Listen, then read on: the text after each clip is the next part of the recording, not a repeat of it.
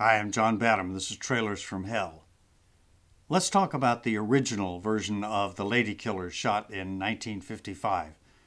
And it's probably Alexander Mackendrick's comic masterpiece and one of the best comedies ever to come out of Britain and Ealing Studios. Now, in this movie, Alec Guinness is the insane leader of a bunch of bungling crooks who rent a room in an old lady's house to use for planning a giant train robbery. And the landlady is a sweet old lady who's kind of dotty, like they say in Britain, and she's told these crooks are musicians practicing for a concert.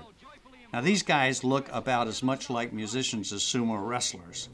And all these goons in the movie, they bring in their instrument cases and they set them up in the rented room, and then they put on a scratchy old record of Boccherini music and pretend to be practicing while they're actually planning this robbery.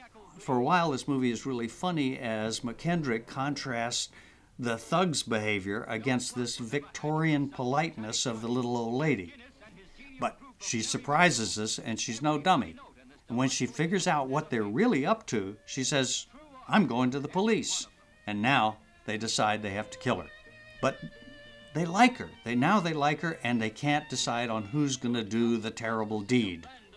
So anyway, spoiler alert, I don't want to give away the ending, but this is first and foremost a comedy. It's a dark one, but it's a comedy. The cast is amazing, and Alec Guinness is just brilliant as this insane mastermind. But there's also Herbert Lom, who you remember as the inspector in all the Pink Panther movies, and Peter Sellers, also Pink Panther, as a young Cockney thug. And the whole cast is topped off by Katie Johnson, who was unknown at that time as the little old lady. And she won a British Academy Award, and the film was the best British film of the year and probably still one of the best Ealing comedies ever made. So there's a more recent version by the Coen brothers. I mean, we filmmakers just cannot resist remaking our favorite films.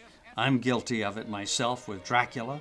Somehow that chemistry of the original between the crude crooks and the innocent little old lady just doesn't really hang together. It's a shame because I'm a huge fan of the Coen brothers.